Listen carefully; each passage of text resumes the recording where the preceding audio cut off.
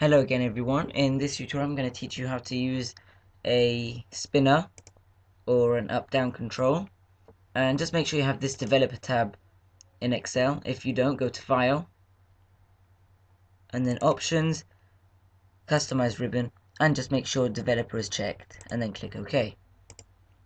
After you've opened the developer tab, you can go to Insert and in Form Controls the spin button, and then just draw it in.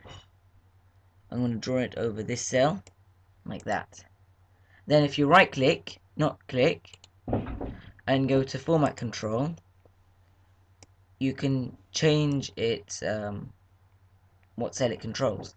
So we want the current value to be 0, the minimum also to be 0, the maximum, let's have it at 50, and the incremental change as 1, and our cell link is this cell.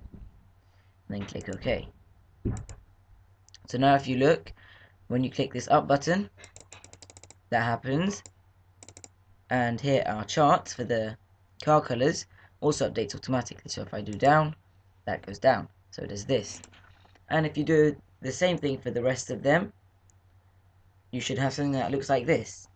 So now I've added in the full control, so I can change them around like this, and this changes my graph at the same time as the cells. So this concludes the spinner tutorial.